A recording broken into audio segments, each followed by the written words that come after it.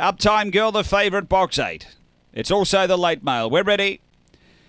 Racing. Steps with them, Uptime Girl, getting plenty of space to move early because Towley was keen to get down to the rail. So Towley does find the rail first, but getting a lovely run over Uptime Girl, a length off the top.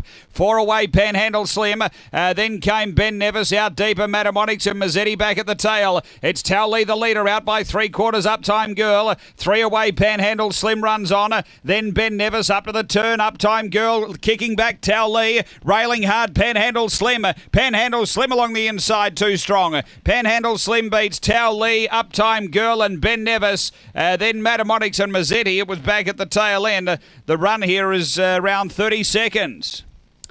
Panhandle Slim. He was only fair away. He was able to posse up racing down the back and then dive to the rail and really power home. It's a sub-30 win actually in the end there. So 29.99 the official run. Numbers are 6, 7, 8 and 3.